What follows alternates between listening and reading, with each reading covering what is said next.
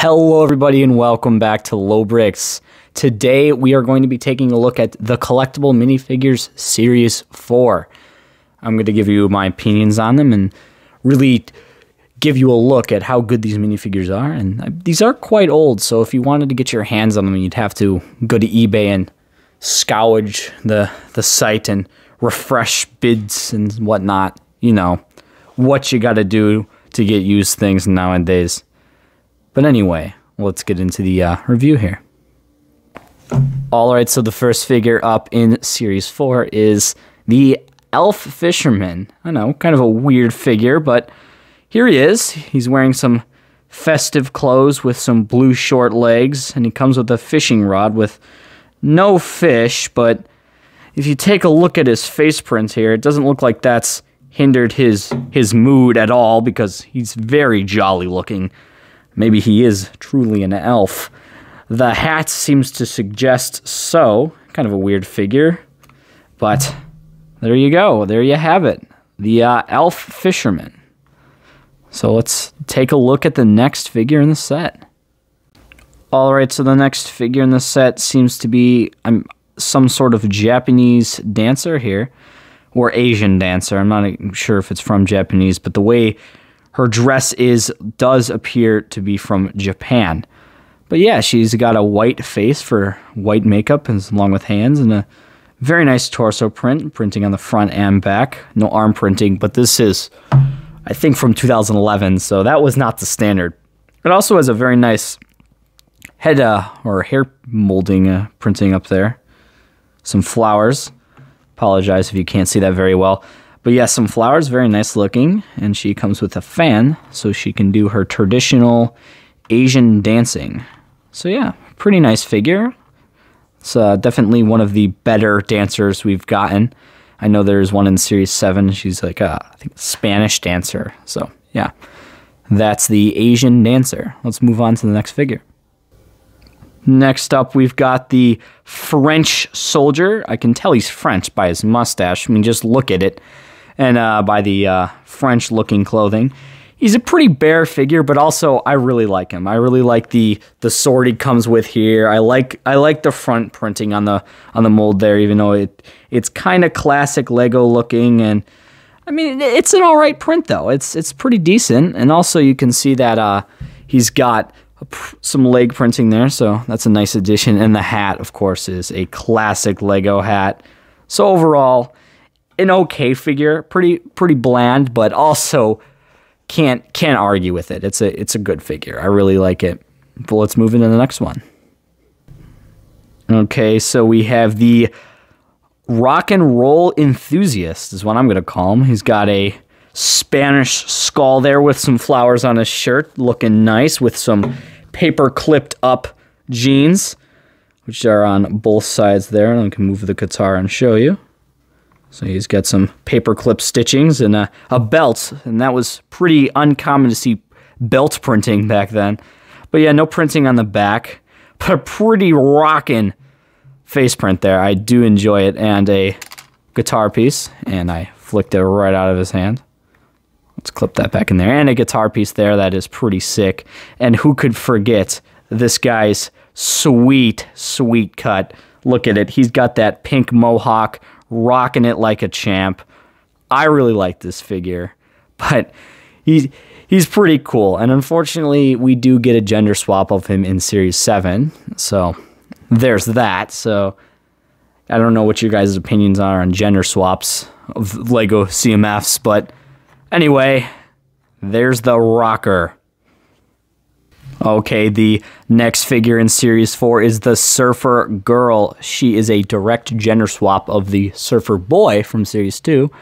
So take that for what that is. I mean, she's pretty much just a surfer girl in a pink jumpsuit, which, I mean, at the time was pretty good to get. You can get these city figures and just plop them straight into your mock. So, I mean, it's not a complete downside, but she's a pretty bland figure and not one of the most exciting ones in the set. But that is a pretty cool surfboard print, I'm not going to lie. But anyway, we'll just move into the next figure. She's pretty self-explanatory. Okay, so this is a rendition of a Viking, and He's got a really cool sword or shield printing there. I really like it. There's what seems to be some dragons there in the ones, and then some loops in the other, as you can see, with some metal bits and such. But I really like this figure. He's got some really cool armor and some leather straps around his legs there, and also on top of that, he's got this really cool axe piece, which is pretty much just a dark brown bit with a silver axe head. But that axe head could have just been any normal color, but they made it silver. He's got a very aggressive looking face print there with a scar on top, and with, to top it all off, a traditional Viking helmet with gold horns. So there's that. I really like this figure. I think it's one of the best figures in the set. But anyway, there's the Viking. Okay, so our next figure is Frankenstein. As you can see, he's kind of stitched together there in his torso with some raggedy clothing and some band-aids on his forehead. And that is a very interesting forehead piece they added to get him to have the classic Frankenstein look, with some sunken eyes on the face print there. I really like this figure. It's a take on Frankenstein. Well, not the classic Frankenstein, but the more known version of Frankenstein, what is seen in the original novel. But anyway, here's Frankenstein. I think he's a really cool figure and really adds to Series 4. But anyway, there you have it. There is this figure. Let's move into the next. Okay, so next up is the hockey player, and in my opinion, I think he's the best figure in the set. Well, maybe second best. I'll talk about that a little later. But he's a really cool figure. He's got this nice mold here that goes on a traditional Lego helmet to make it look like a hockey mask, and I think that's really nice looking, with one of these chest pieces. And he's got some nice printing on the legs there, and a pretty cool, aggressive looking face design. And of course, he comes with a hockey stick and a puck. And just as a foreclosure here, he comes with some ice skates, but it's not that hard, not that easy to display with the ice skates. But yeah, here's the hockey player. Really cool figure, all around really interesting and neat to look at. So I mean, if you wanted to make a hockey team, you'd have to get quite a few of these guys. So anyway, let's move into the next figure.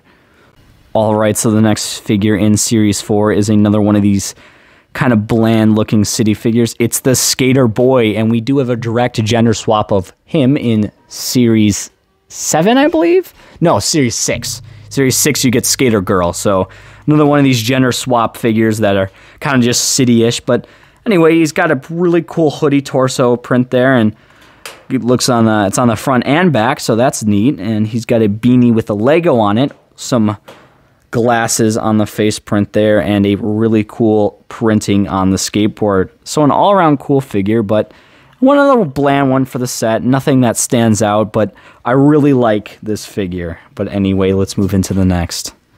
The next person on our list is the Sailor, and he's a really cool figure, one wearing a classic Navy or U.S. Navy suit there, and the cap is tilted. I really like that. But overall, pretty cool torso print there. I really like it. Very useful for these people that make these traditional ship mocks, like World War II ships and such.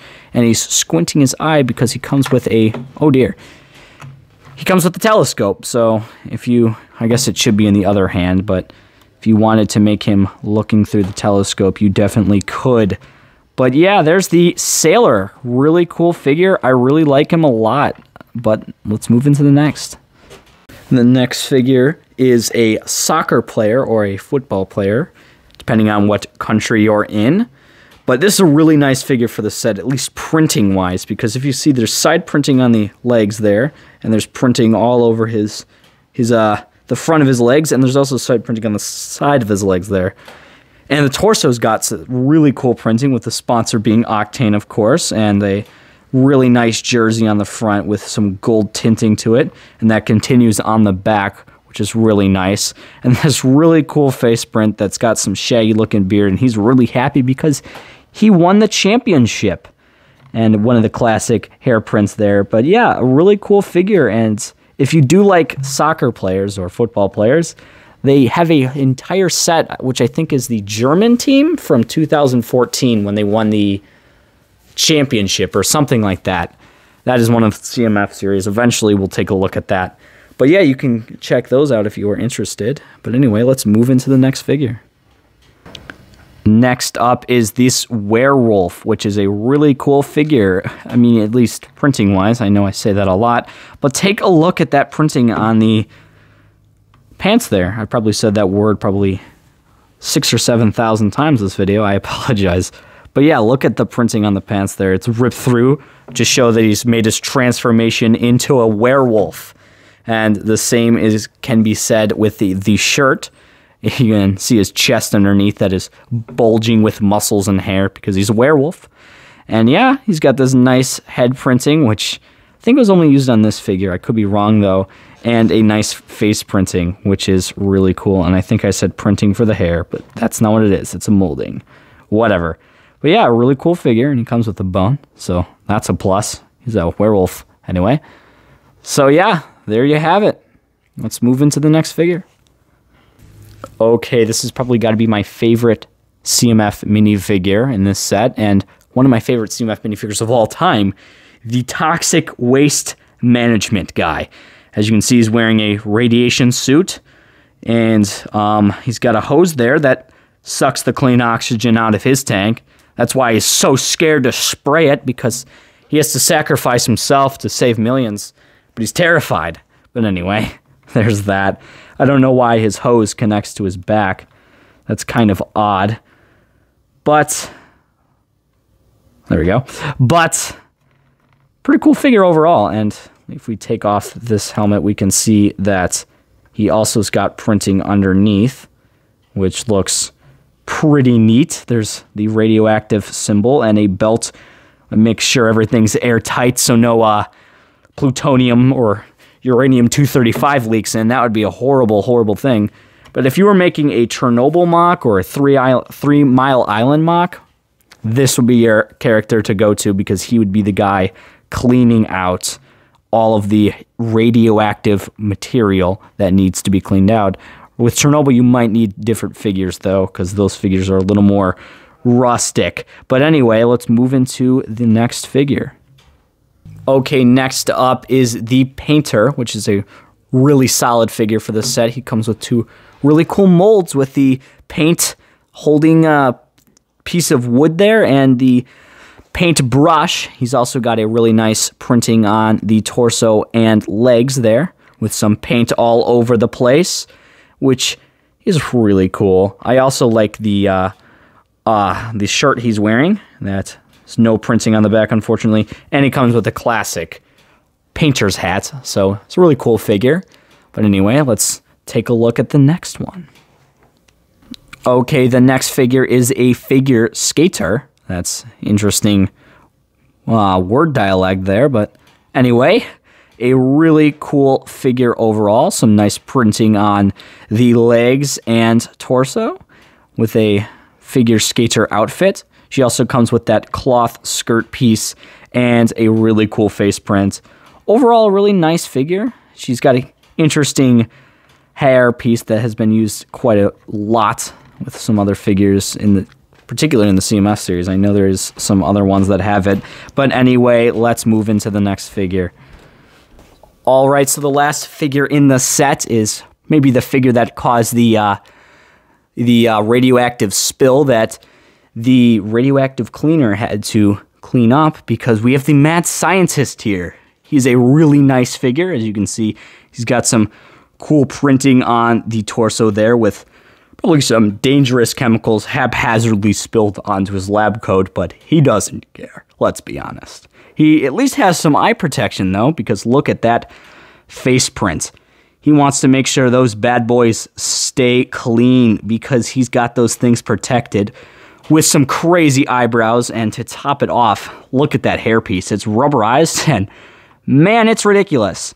And of course, he's mixing up something fierce in that test tube there. But anyway, that is the last figure in the set. So let's get into the conclusion.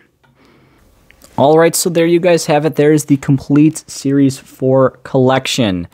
If you're wondering where you can find this, you actually cannot find it in stores because it's been discontinued for almost 10 years now. So if you want to get your hands on this, you're going to have to scavenge eBay, and see if you can get a good deal on it. We got a pretty good deal, so that's why we have it. We got it sealed. If you want to check out the unboxing video, you sure can. It's on our channel somewhere. Maybe it'll be linked in the description below. Yeah, I guess you're just going to have to find out. Go check it out. Maybe it's down there, maybe it's not. I don't know. If you like this video, we did a Series 5 review, although the audio is a little messed up. But anyway, you should check that out too. It also might be linked in the description below. I actually have no idea if it will or not. Just scroll through our channel. You'll be able to find it. But anyway, I hope you guys did like this video. If you did, like it. If you didn't, dislike it and leave a comment why you didn't dislike it, and that would be fantastic. But anyway, I hope you guys liked it, and see you guys next time. Have a nice night.